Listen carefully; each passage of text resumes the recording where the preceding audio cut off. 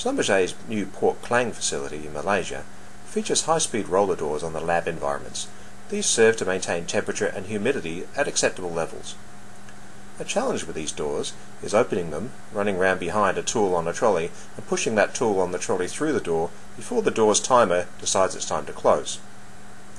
Schlumberger approached Caswa, and we designed a long-range UHF RFID tag system that would open the door automatically when a trolley approached.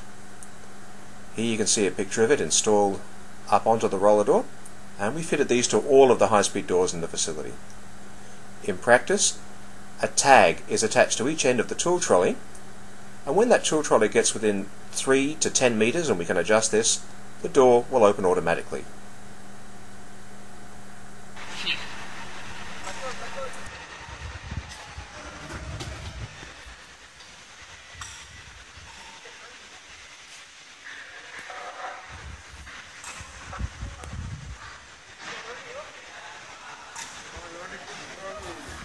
Only one, only two.